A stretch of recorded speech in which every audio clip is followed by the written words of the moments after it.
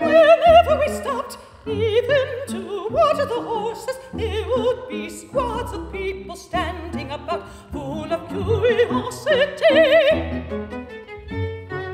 and making comments upon ourselves and our outfit, thinking we were certainly emigrants bound for California. But some would remark, there's a lady in the party, and surely there's no man going to take a woman on such a journey as that across the plains.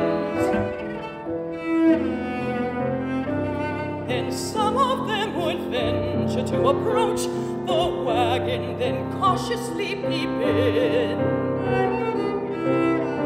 Then, seeing a lady, they would respectfully take off their hats with a polite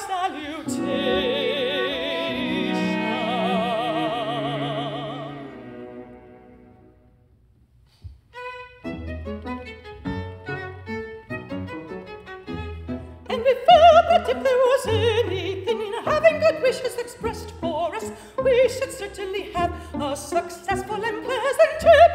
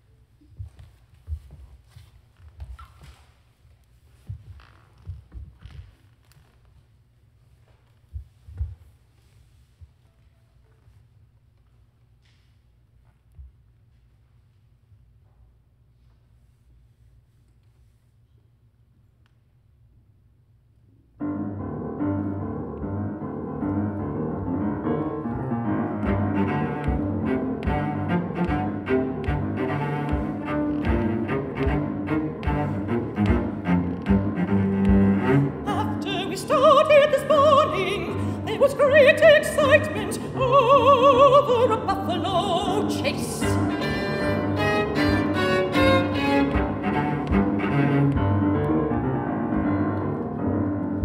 As far as we could see, everyone that was on horseback went flying in the direction of the buffalo.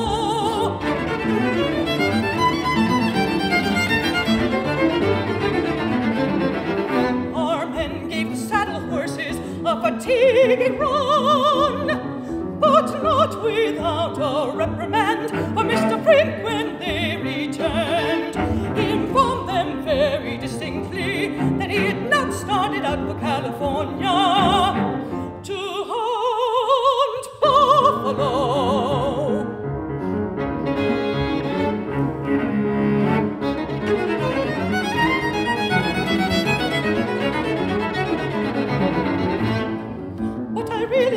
Blame the men very much, though the chase was bad for the horses.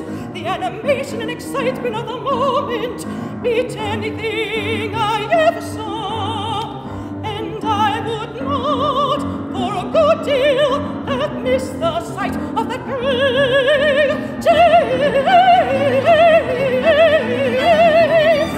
over that great plain.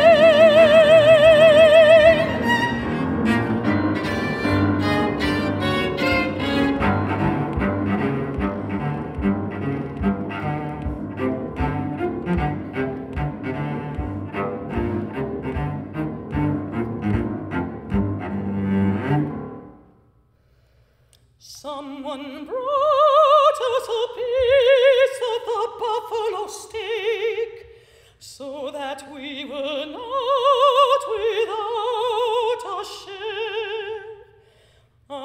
of the prize.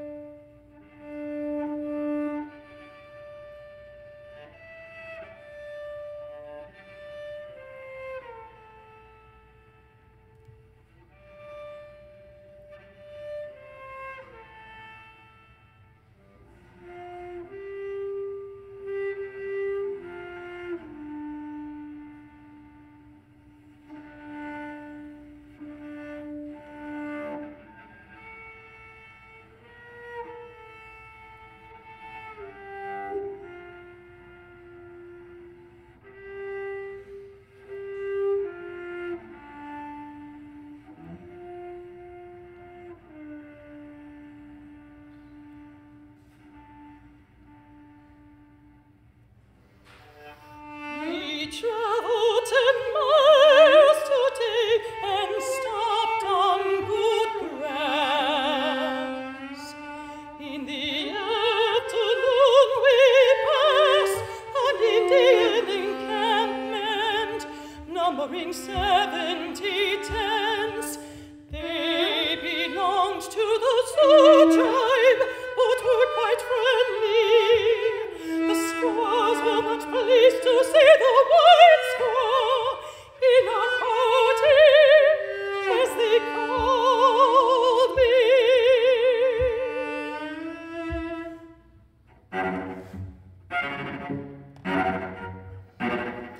I had brought a supply of needles and thread, some of which I gave them. We also had some small mirrors in gilt frames, and a number of other trinkets with which we could buy fish and fresh buffalo, deer, and antelope meat.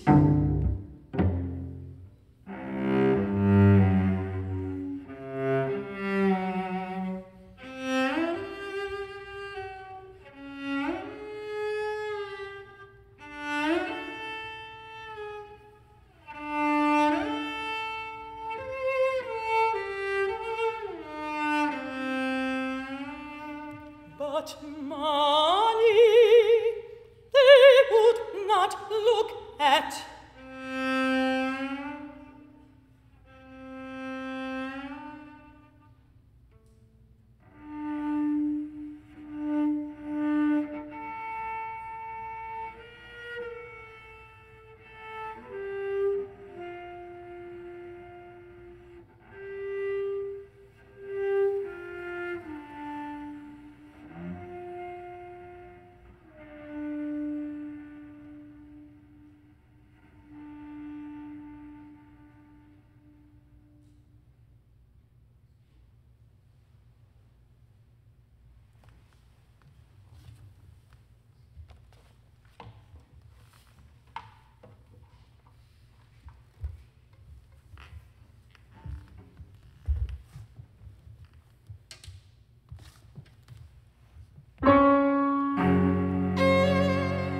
During the last 8 days of the journey, we had descended in traveling 90 miles from a height of 9,338 feet.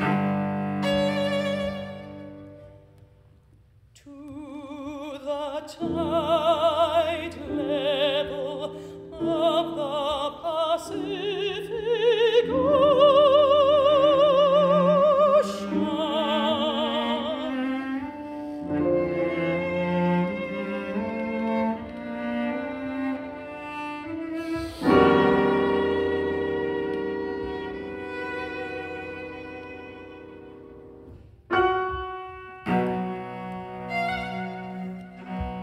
We had left home just 5 months and 7 days before. Our friends, the Carsons, came into camp with us.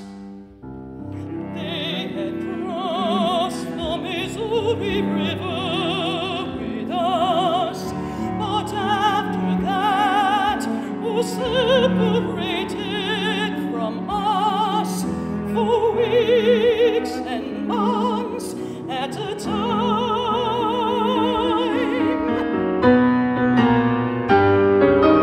They were strongly of the opinion that Mr. Frink would never get through.